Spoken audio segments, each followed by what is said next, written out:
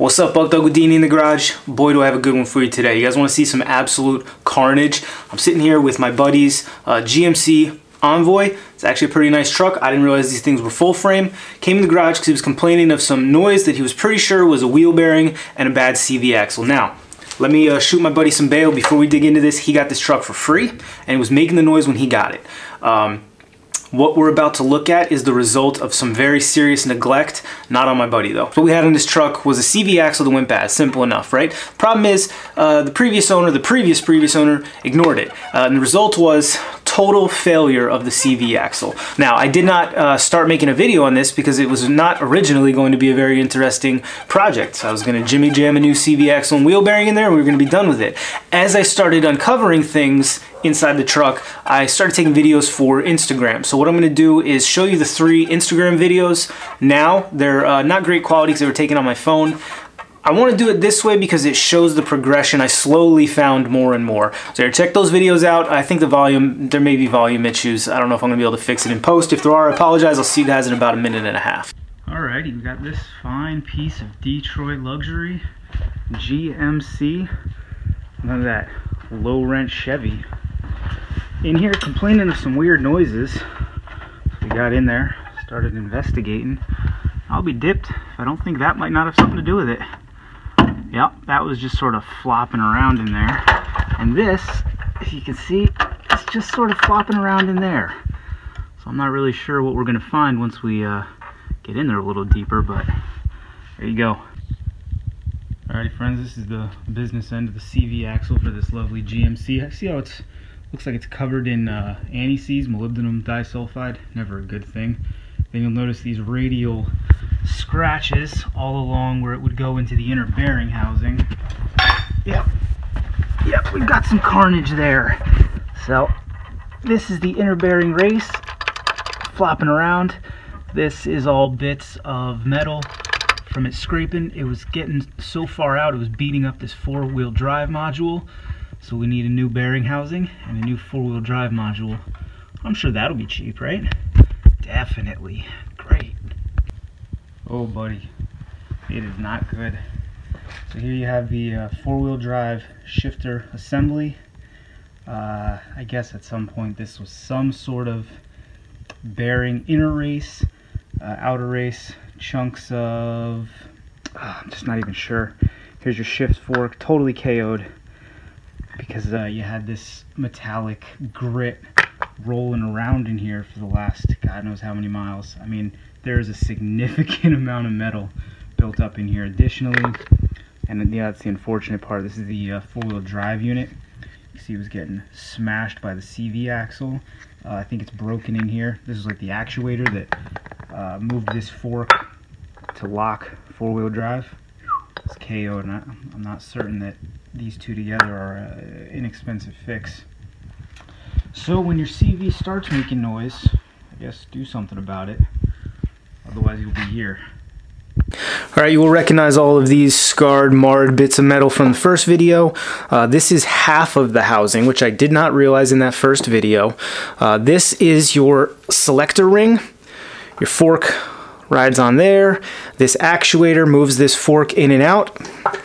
And then it locks this ring to another ring that's going into the transmission. So if you're not in 4-wheel drive, I believe this ring is pushed back and it's just riding on that transmission ring. And if you are in 4-wheel drive, it moves forward and it engages this, which your CV axle goes into, and you've got transmission through this, the CV and out. Done and done. Simple enough, kind of. Now to get a closer look at how bad this is, look at all the metal in this grease. I mean, it's nuts. I don't know if that's going to focus properly, but it's absolutely crazy the amount of damage this did. And while I don't know for sure, I'm pretty sure that the series of events went, the CV axle broke, it was then banging around, it was making contact with this, which for reference went like this. Well, that thing's broken anyway. This was in there.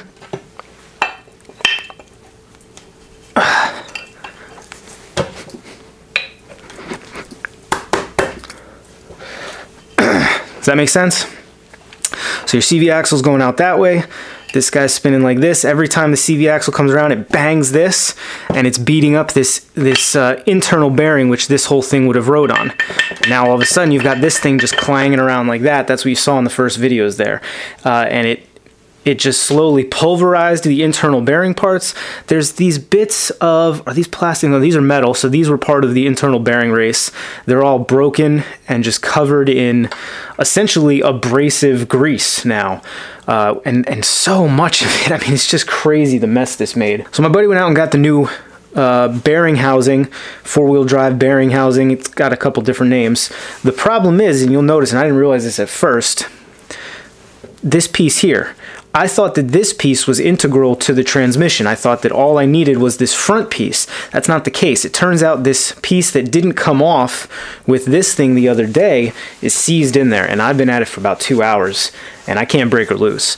I'm thinking it would need to get up on a lift. It would need to get maybe someone with a crazy puller. There's not a lot of room to work in there, and I don't know how you'd grab on it, and it's aluminum, so you don't want to just break the darn thing. It's possible that the whole, I think this all goes into the transmission pan. I'm not really sure with this front wheel drive setup what they consider that, if it's a transfer case or a center section, or if it's really just another part of the transmission, but whatever it is, it has a very deep aluminum pan, and you could take that down, I guess, but you'd have to take apart the whole other side. It's way more work.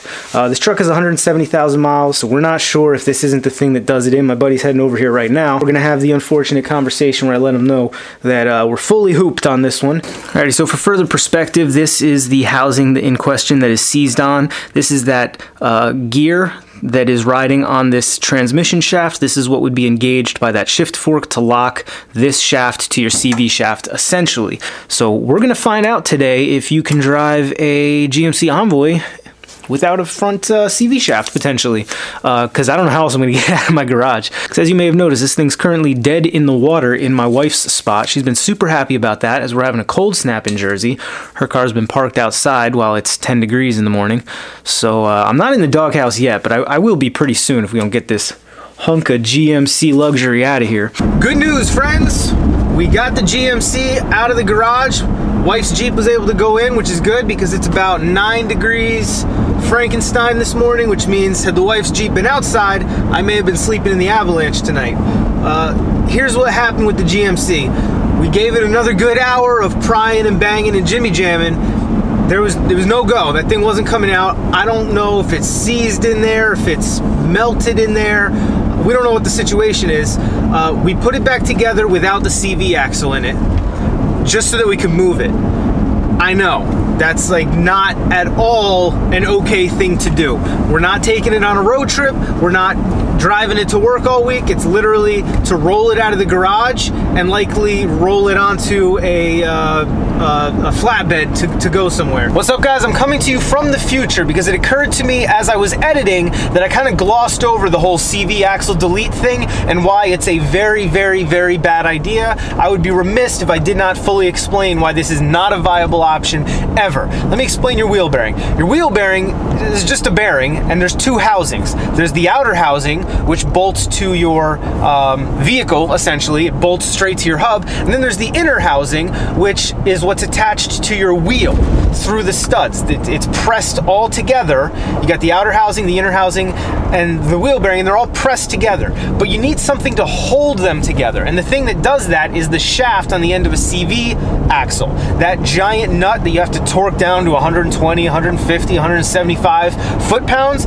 The reason you're doing that, it's not to prevent your CV axle from falling out, because it can't fall out. It's stuck there between whatever's on the vehicle side and the knuckle.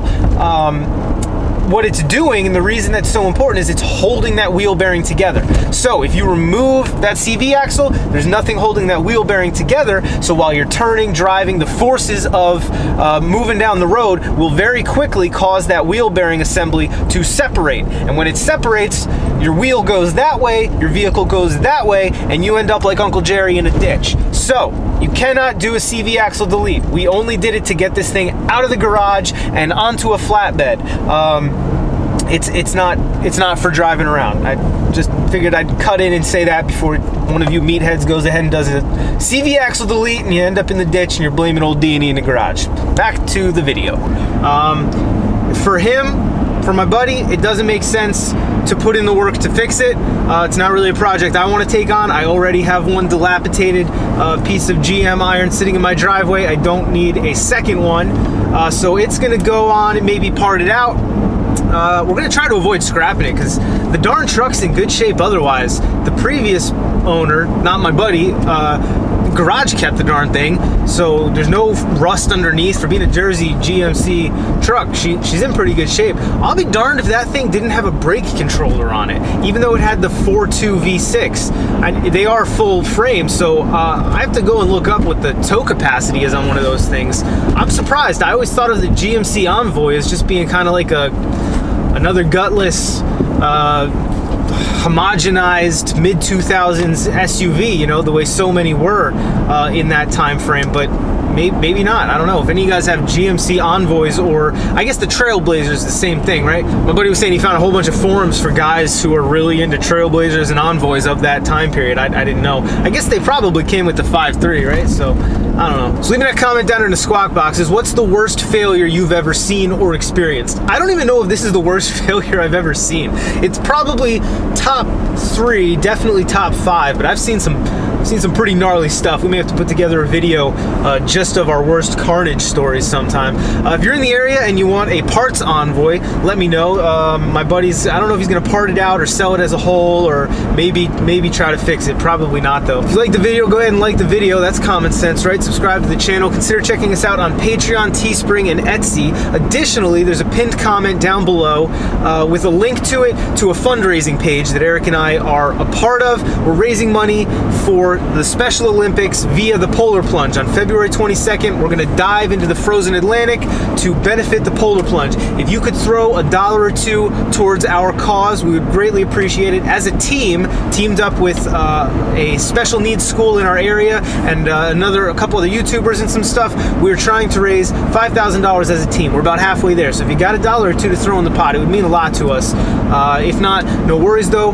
Go check out the video from last year, the Polar Plunge. We had a great time, and it's hilarious to watch me, Eric, and Project Dan jump into the frozen Atlantic. All right, as always, thanks for watching. See you guys next time.